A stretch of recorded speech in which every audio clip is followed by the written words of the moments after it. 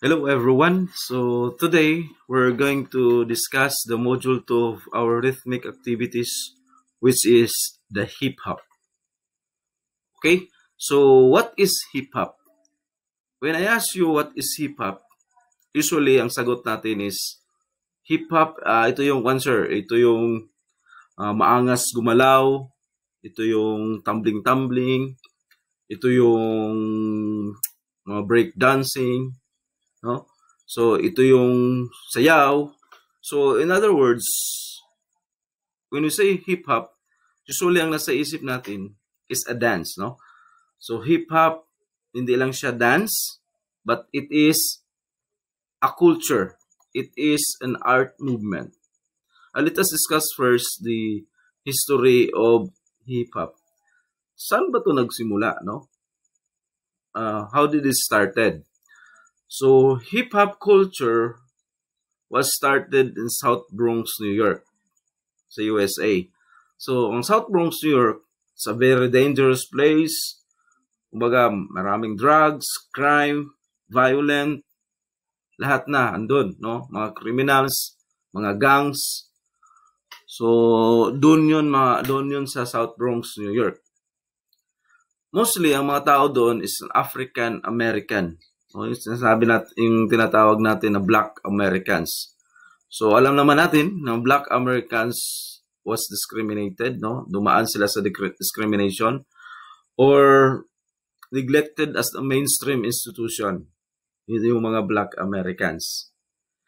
Despite for a way to escape to everyday struggles, they invented their own art forms.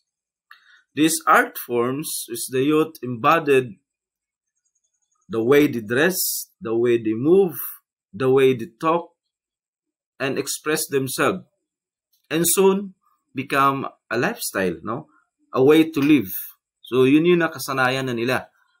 So, doon na nagsimula yung culture na tinatawag natin sa hip-hop. Then, when we say hip-hop, it's composed of elements. There are 4 elements of hip-hop. No? Yung bumubuo, hindi lang sa dance. No? So, what are those elements? Number 1, DJing.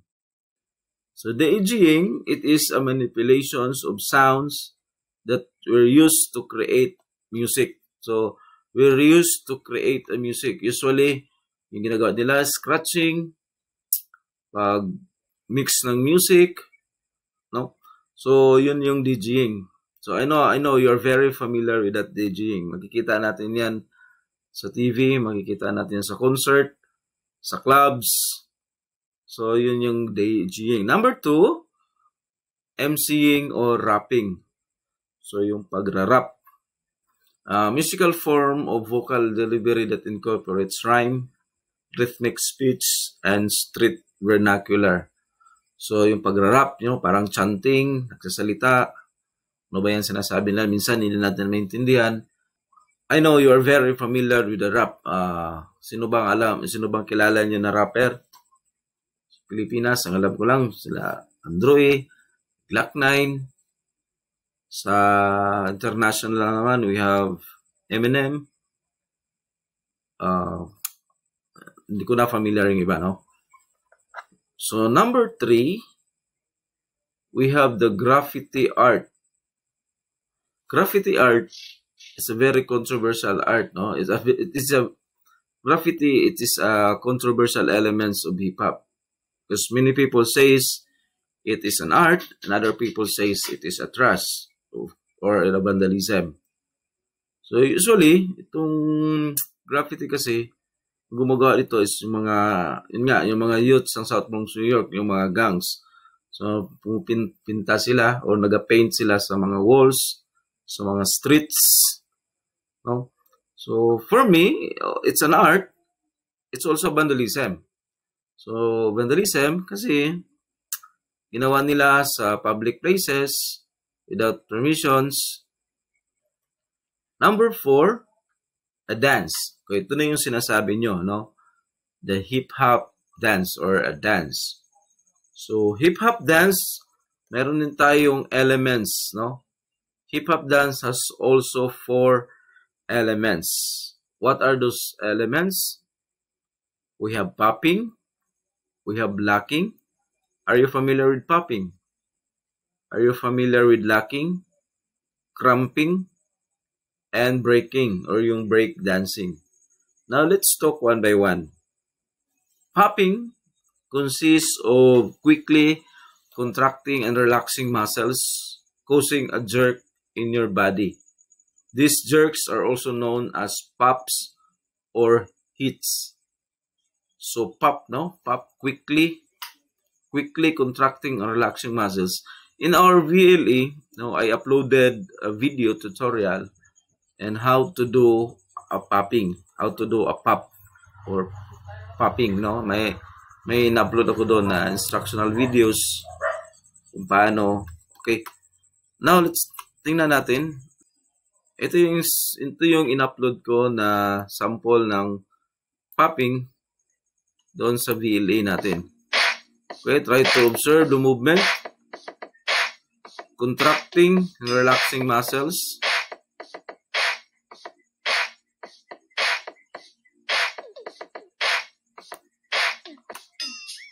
Hey, what's up in your wrist? So that you don't use shoulders or elbows. It's really, the energy is here and you hit the wall. Imagine a wall. Huh? Boom, boom, boom, boom. When you had this. Okay. So this video available doon sa VLA natin. In-upload ko ito for your guide, no, to do how to pop, to do how to popping.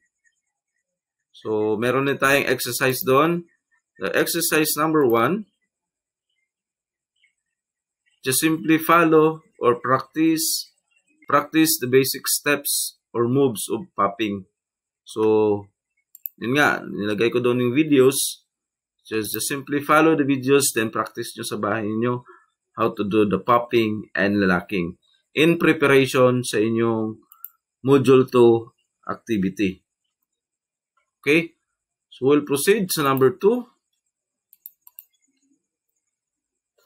Okay, we'll proceed to number 2. So, number 2 is locking. So, ano naman itong locking?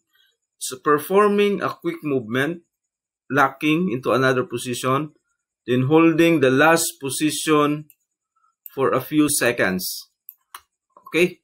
Again, dun sa VLA natin, in-upload ko ng sample ng locking, how to do the locking, or the locking movements, tutorial doon. You know, just follow the basic steps of locking. Okay, tingnan natin yung video. I'm Ricky Carranza, and I will be the one teaching. In this lesson, we will be studying some. Okay, ito yung video na in-upload ko doon sa VLA natin. So, try to observe. Hi, okay? Welcome to Style Dance. So, how to do the pop, the locking, no? Carranza, So, marami yung video ang nilagay ko doon. I think we in this have lesson, we will be 5 studying or 6 some fundamental videos. techniques in locking. So, try to follow, no? May you're ready, instructional let's videos get dito. Then, But before anything else, let me and watch this pull it out and drop those wrists down. Okay, so remember this one. Practice it until that you have to learn is how to lock. That's why it's called lock. The technique would be in the elbows and watch this position. If you haven't. okay. So much for that. Yung video na yan, makita nyo doon sa VLA. So, try to visit our VLA. Andun yung lahat ng videos na nilagay ko. Tutorial how to do the locking. So, in our exercise, may nilagay din ako doon sa exercise number 2. Just simply follow the steps. No, tingnan natin yung sa VLE.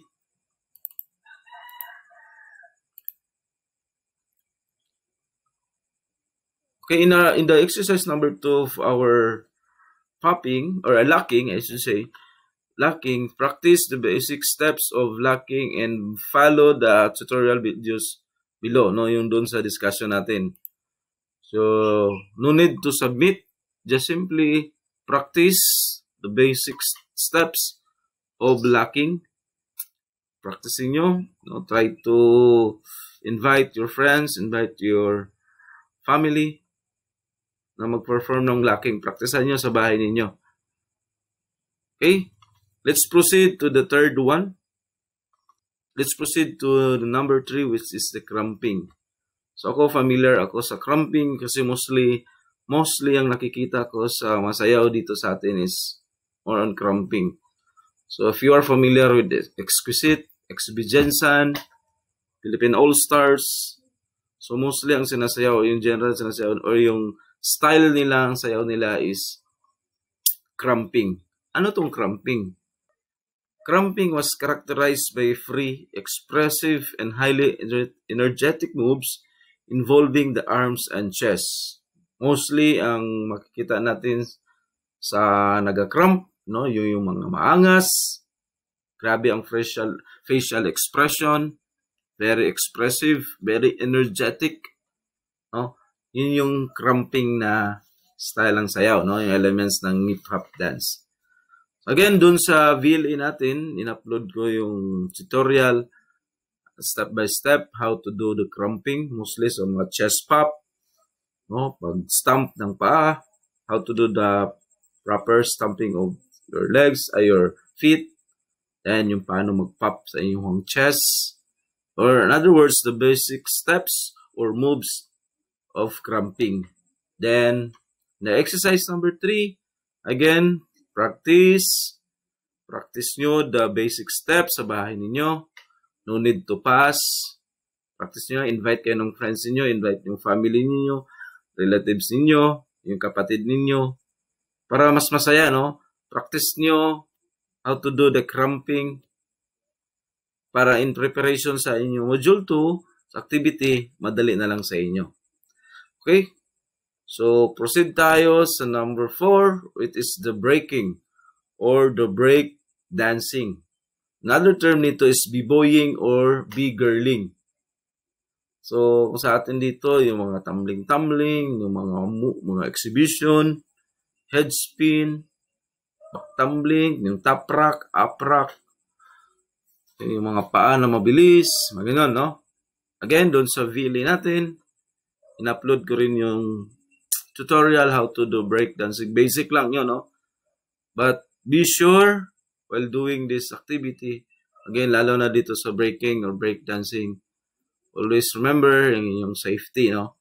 So, mahirap among the elements of hip-hop dance, itong breakdancing, itong breaking, medyo risky ito kasi it involves na yung mga acrobatic moves.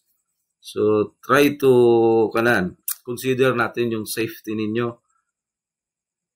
Stretching muna kayo. Then, of course, pag hindi kaya yung activity natin na nilagay ko doon, do not follow that videos, no? Perform nyo lang yung kaya nyo gawin, lalo na dito sa breaking or breakdancing. So, medyo mahirap ito gawin, no? So, those are the 4 elements of hip-hop dance. Again, number 1 is the popping. Consists of quickly contracting and relaxing your muscles, causing a jerk in your body. Yung jerk is known as pops or hits. Number 2 naman, yung locking. Performing a quick movement, locking into another position, then holding the last position a few seconds. The third one is the cramping, characterized by free, expressive, and highly energetic moves involving the arms and the chest. The last one is the breaking or yung b-boying or b-girling. O yung the exhibitions, yung acrobatic moves, yung mga spin-spin, top rock, up rock. Okay? So those are the 4 elements of hip-hop dance and the tutorials and the videos how to do these moves. In-upload ko doon sa VLE natin. Try to visit your VLE. Nakalagay din doon yung exercises, no? Every elements we have exercise. Ang exercises na yon nakalagay doon. Just practice the basic moves or the fundamental steps of the elements. No need to pass. or no need to pass your output. Just simply practice in your home in preparation for module 2. Okay, what is our module 2 activity or activity number 2? Okay, in our rhythmic activity number 2, you're going to create a 2 to 3 minutes hip-hop dance presentation using the any elements of hip-hop. Okay, so gagawa kayo ng video ngayon using the 4 elements, no? Mamili kayo if you do, kung gusto niyo yung locking, you can do locking. Gusto niyo ng popping, you can do popping. Mas prefer niyo yung cramping, you can do cramping, or yung break dancing. Be sure na 2 to 3 minutes siya. What if, sir, is gusto ko combination, popping and locking? Yes, you can do pop and lock. Pwede rin i-combine nyo yung at first gusto mo popping, sa gitna gusto mo mag-cramping, sa last gusto mo mag-locking o gusto mo mag-popping. You can do that, no? As long as 2 to 3 minutes hip-hop dance presentation. Pwede nyo i-combine yung elements ng hip-hop dance. Pwede rin isa lang. No? 2 to 3 minutes. Dapat yung time. You may use any type of music or any song of your choice depending the elements you choose. TikTok videos are allowed as long as dance presented in hip-hop genre. So, alam ko, magaling kayo sa TikTok. Mahilig kayo sa TikTok. Mamili kayo ng mga TikTok moves na sa tingin nyo na belong siya doon sa locking or sa popping or sa cramping or breakdancing. You can use that, no, para mas madali na lang sa inyo. Alam ko, memorize nyo ng dance steps ng TikTok. So, hindi kayo mahirapan na mag-create pa ng mga dance moves. No? You can use that para sa inyo, para sa ating activity number 2. Take a video of yourself performing. You created a dance presentation first. And you're encouraged to edit your videos. Pag hindi marunong mag-edit ng videos, okay lang yan. As long as klaro yung presentation ninyo, klaro yung sayaw ninyo. Submit your video on your subject teacher's choice of instruction. So, kahit contact nyo lang yung teachers ninyo kung saan nyo i-submit yung output ninyo. Okay, so that's all for our module 2 for our rhythmic activities, which is the hip-hop. If you have any questions regarding the rhythmic activity number 2, you can just ask your subject teacher in your group chat. Okay, so that's all for our module 2 for our rhythmic activities, which is the hip-hop. Okay, thank you very much.